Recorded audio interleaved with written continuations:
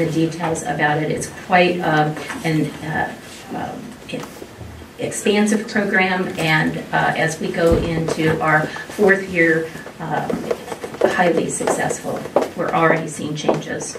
With increased quality comes an increased cost, which often acts as a barrier to lower income families. To address this issue, the Regional Partnership Council has invested monies to expand access to high quality childcare through scholarships.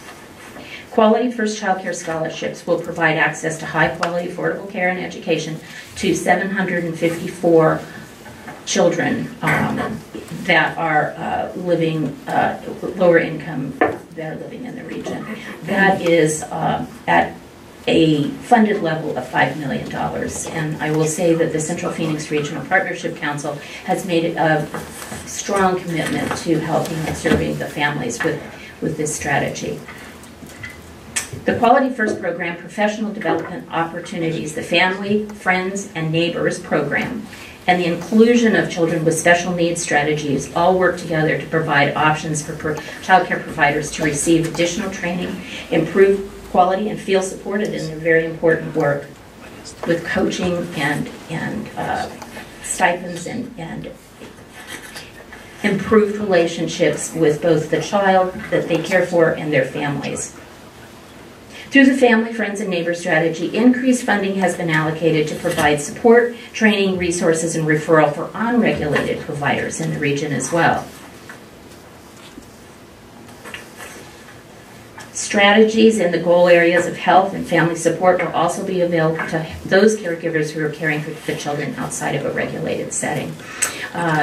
One interesting note is, according to a recent study that the Central Phoenix region funded, was the Child Care Demand Study, and it really told us that parents in the region don't really choose one type of care. They really, as a national trend, are really looking at piecing and pretty much patchworking care. So you may have a family that has children in a child care center 2 days a week, and then a grandparent or an auntie might take care of the child another 3 days, and then maybe a spouse, all patchworking. So in Central Phoenix, we know that to be very true. So the council was really focused on assuring that those providers who we know children are being cared for in their homes are also provided support.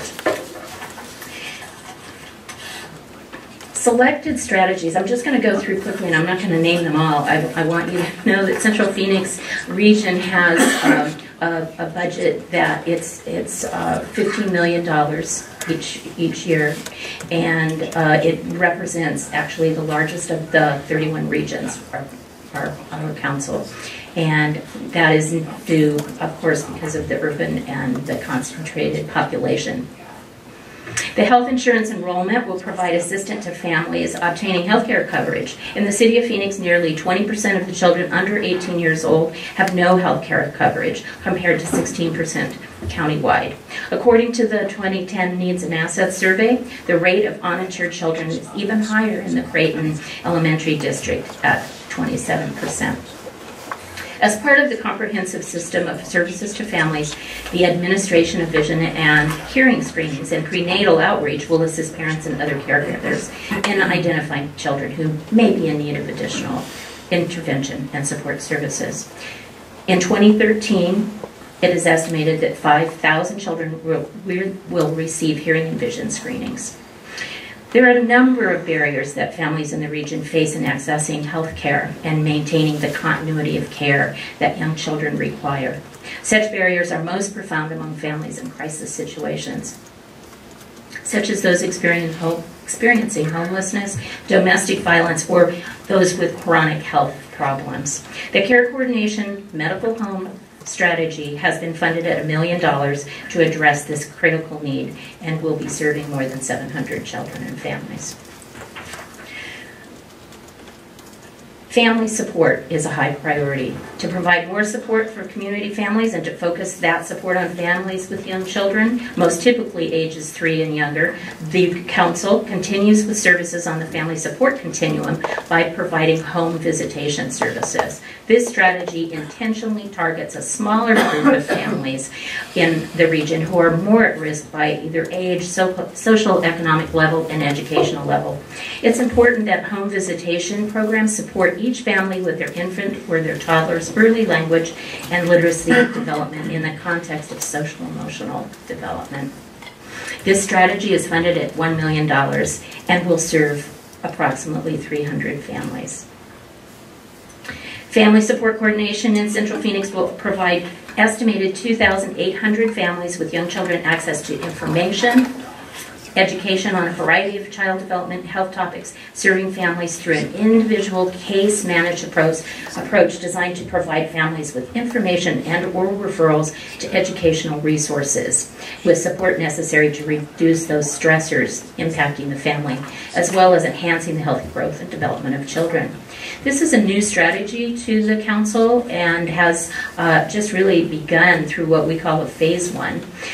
Through an RFGA process, we've had 7 agencies selected to participate in the Family Support Coordination Strategy, and they'll be coming together February 15 to meet and join and begin the process of planning together the best way in which to serve families. And we'll begin the actual implementation of that strategy in July. It's very exciting because I'm sure many of you have heard of family support or resource centers, and this is just a little different take on that concept. It will result in much of the same support, but the Council really sees this as even more intense an approach and helping families through this case manage. We'll have family support specialists helping each family on a one-to-one basis.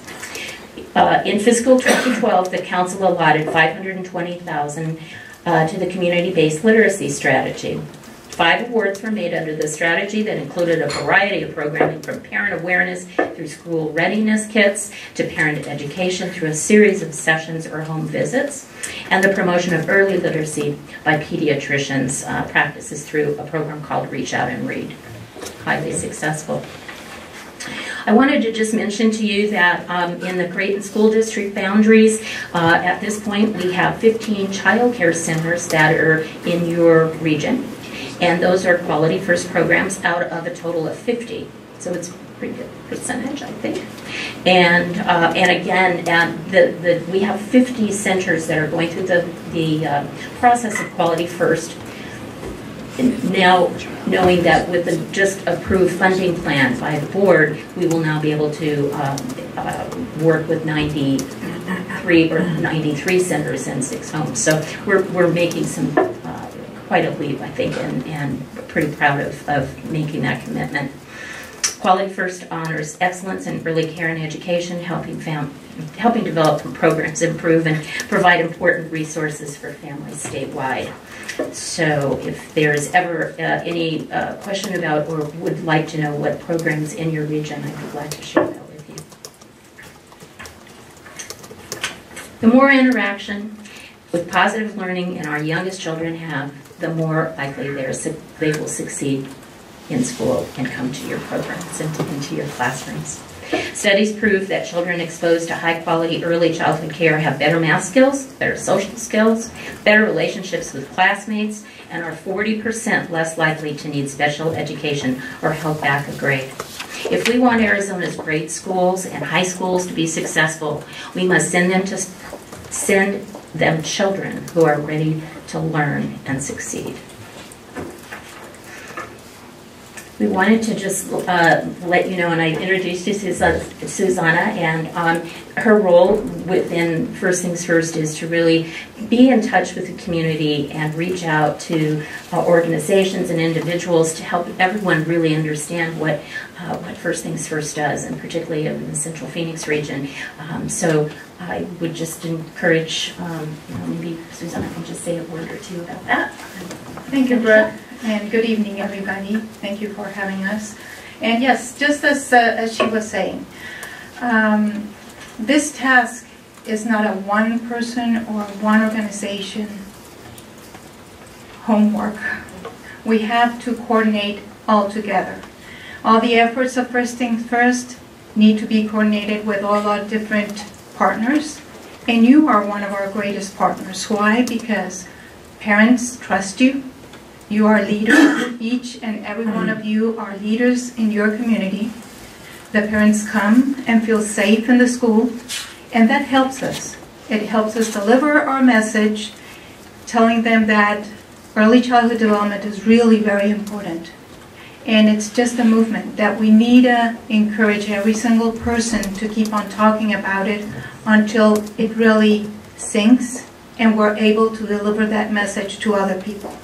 So part of my role in First Things First is try to connect with parents, with neighbors, with you as educators or leaders, and try to do this effort. And we do it in different ways. So we can make presentations. We can come to your schools. You can help us by opening doors to your liaisons, parent liaisons, or the appropriate person in the different schools. So what? So that we can come and talk to the parents, so that we can bring one of our grantees to talk about a specific topic. You can also help us connecting us with your communications department, because we would like to be in your newsletters. I don't know if there is a newsletter from the district individually in each school. Well, First Things First has different articles about important things related to education or health, and we can participate with that. We can coordinate with you and understand what is the topic or the theme of the month or the quarter, and then try to fit something that is relevant for you there. And as I tell you, we have trainings. We can train part of your staff. Train them to do what? Just to learn how to deliver the message of the importance of early childhood development. That is really very important, and we don't take the opportunity, and they come to us and we just forget about it. We have different moments that can be soccer clubs. We can go to church or Bible studies. We can just go and have coffee with our friends. We can just be waiting in line to pick up our kids. And that's a great opportunity just to mention how important it is to pay attention to our children, to read to them, and to raise awareness about this. So if we don't participate all together in this effort, First Things First can't do it by itself. We need you. We need you as educators, and we need you parents to be part of this movement. So you can reach us in different ways. Our webpage is perfect, and you can just plug in the zip code, and it will take you to Central Phoenix, and you can contact us. You have our information, so you can get in touch with Brooke or with me, and we will gladly try to work with you. You can also see us through Facebook, Twitter. There's a couple of videos in YouTube. So there's different ways, and you can refer us to other groups that you believe that are interested in early childhood development, and we can participate all together. Thank you. We just have one little quick, it's one of our advertisements that's kind of a fun little piece, and we'll just finish with that and then we'll take questions.